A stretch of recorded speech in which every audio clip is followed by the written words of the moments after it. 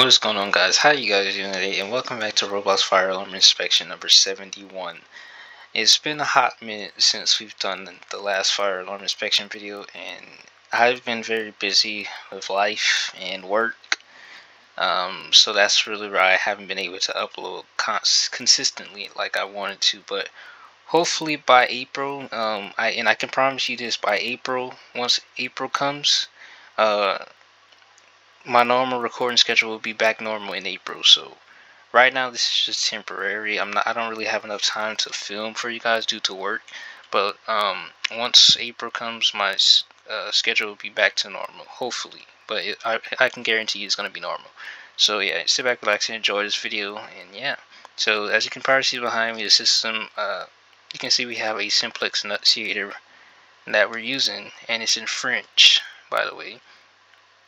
Most of the pull stations are simplex key pull operated pull stations for main reason because this building is active. This building is used for events and all that, and I don't want people tampering with the system.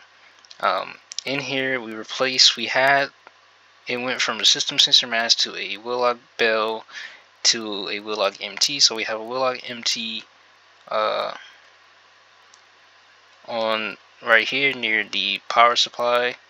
We have another Willock MT in here near the entrance of the unfinished Starbucks, and over here the alarms are pretty much the same system sensor.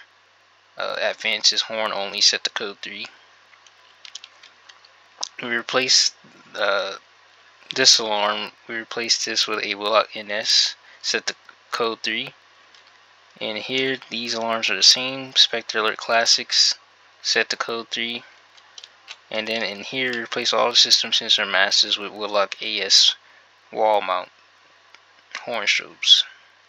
They're all the same. And then of course the Willock MT is the alarm here is a Willock MT, which is the same.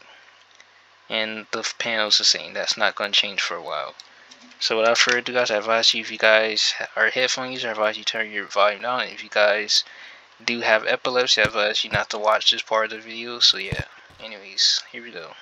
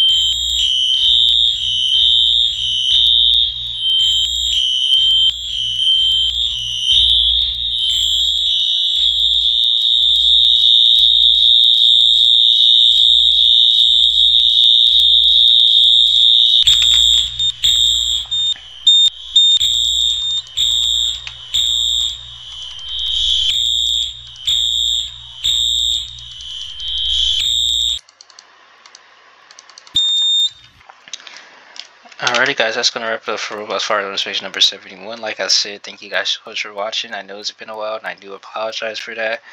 We are going to start posting more frequently in April, and possibly during the summertime.